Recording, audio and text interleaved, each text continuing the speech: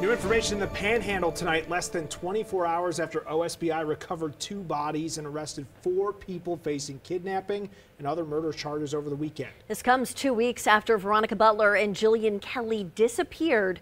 Fox 25's David Chazanoff has been reading through the court documents. David, what have you found out? Court documents reveal the situation between Butler and one of the suspects has actually been escalating since February.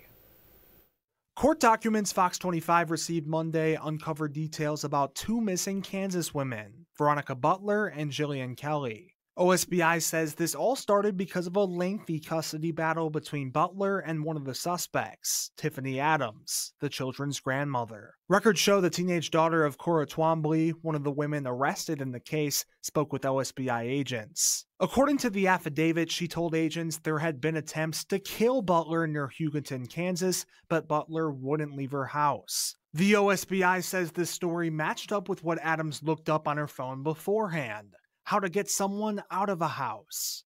Cora told agents the original plan was to throw an anvil through Butler's windshield while driving, to make it look like an accident, quote, because anvils regularly fall off of work vehicles.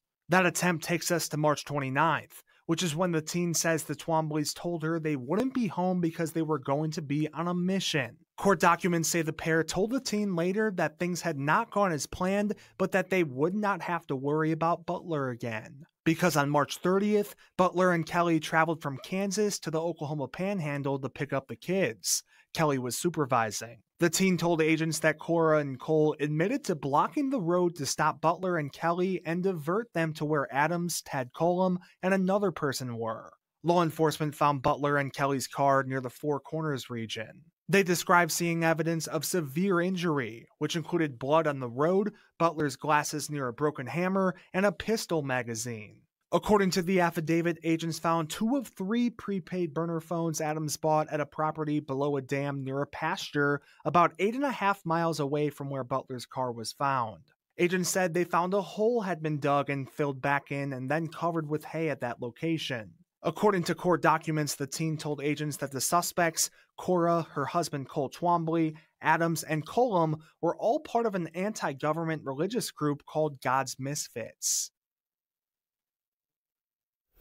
Wrangler Rickman, the father of the children, was in a rehab facility when Butler and Kelley disappeared. A custody hearing was originally scheduled for Wednesday of this week, and Butler's attorney tells OSBI that Butler was likely to receive unsupervised visitation. Authorities say Butler's children are safe, and the suspects are facing murder, kidnapping, and conspiracy charges.